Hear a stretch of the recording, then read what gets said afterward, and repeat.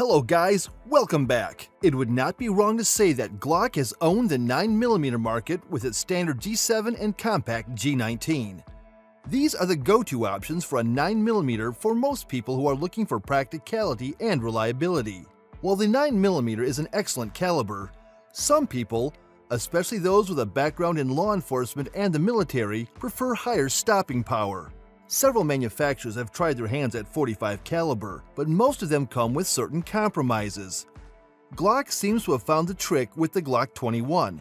With this handgun, the Glock offers the caliber of a larger handgun along with likable features such as practicality and ease of use of small handguns. It is apparent in the handgun's build, grip, and ergonomics, especially in the Gen 4 model, which also offers a dual recoil spring assembly to decrease kick and wear. I have had the Glock 21 for quite a while now, and to be honest, it is one of my favorite guns that I own.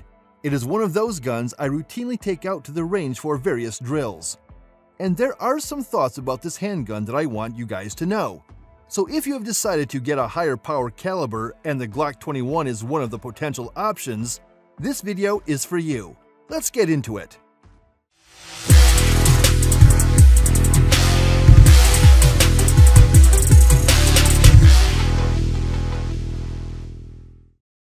The build. First things first, let's talk about the build of the Glock 21.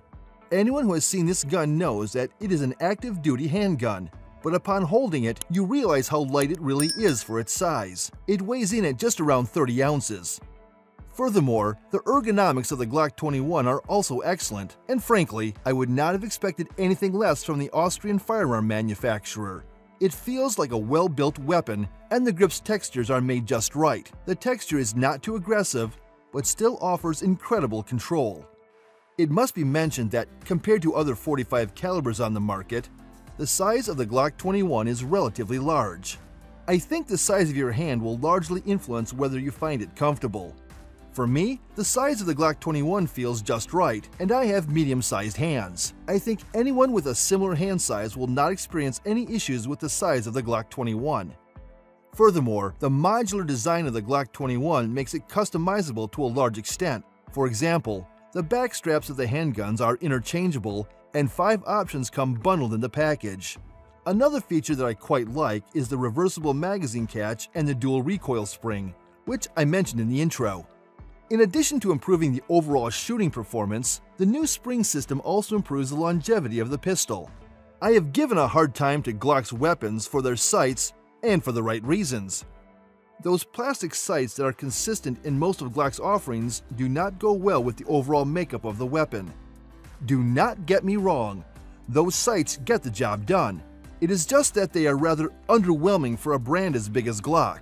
It is something that I've always wanted the Glock to upgrade, and the Austrian firearm manufacturer has done just that with its 4th generation. The newer generation features Glock MH3 steel 3-dot night sights, which are precise and practical. They are also nighttime friendly, which is definitely a plus. Furthermore, even if you do not like the stock sights, Glock offers plenty of customization options.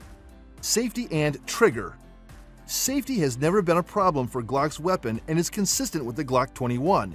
The newer generation of the Glock 21 features a safe action system, a 3-part, fully automatic safety system designed to ensure that the pistol remains as safe as possible.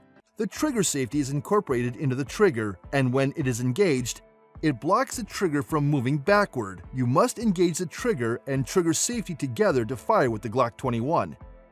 The other 2 safeties include firing safety and drop safety. The former includes a spring-loaded blocker of the firing pin, and the latter prevents the pistol from accidental discharge upon accidental falls. As for the trigger, well, it feels exactly like a Glock trigger. It is fitted with a 5.5-pound pull, a standard for the Glock. If you are coming from another brand, the Glock's trigger will make you feel a little off at first, but with time, it will grow on you. Furthermore, weight connectors to reduce trigger weight are also available if you want to lighten the pull.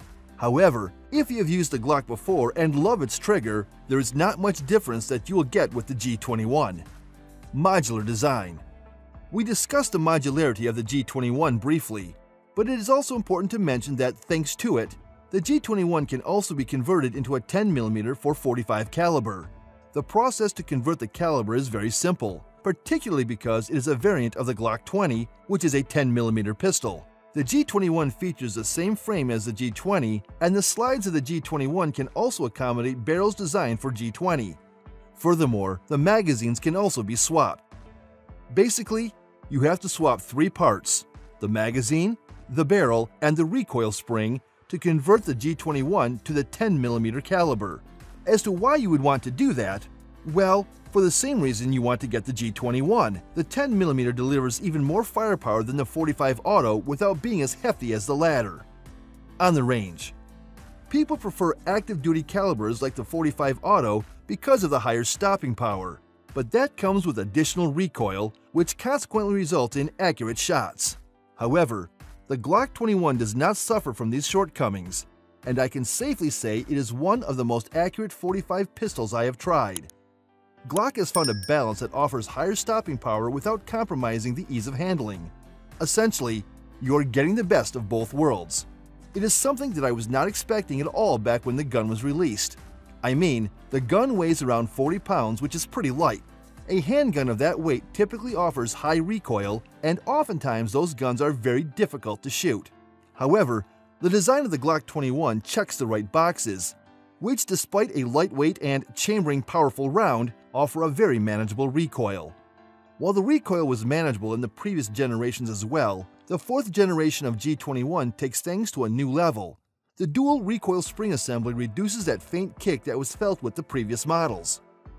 In addition to the soft recoil, the sights of the G21 also contribute to making it as accurate as it is. Acquiring and locking the target, even with stock sights, is easy, even if you are using them in dark light. And to top it all off, it offers a 13-round capacity, so a magazine has enough rounds to have fun at the range in one go. It also offers extended magazines, but I think most people will be satisfied with the standard magazine. Aftermarket support. Like most other Glock handguns, the G21 also enjoys extensive aftermarket support. There are loads of accessories that you can find on the market to attach to your G21. The polymer frame of the G21 features Picatinny-compatible accessory rails that can accept a number of accessories. Everything from sights and grips to extended magazines can be found on the aftermarket to customize your G21 as you want. Should you get the G21?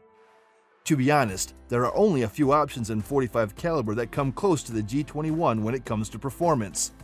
With most such handguns, there are some compromises that one has to make, but with the G21, you would not make any major compromises. At least, I don't think so. Yes, the weapon size is a bit large, but you will get accustomed to it in no time. The real question is not whether you should buy the G21, but rather whether you need a 45 caliber handgun. The rounds of a 45 caliber are significantly more expensive than the 9mm, which is something that you must take into account if you are getting this for a casual day at the range. Furthermore, the price of the G21 is also higher than the 9mm counterparts. So it is for you to decide whether or not the extra bucks are worth it for the added firepower. And if you decide to favor it, you will hardly find an option that beats the G21. That is all I have to say on the G21. Let me know what you think of the G21 and the 45 caliber in the comments section. And stay connected with the channel to learn more about guns and everything else surrounding them. I will see you in the next one.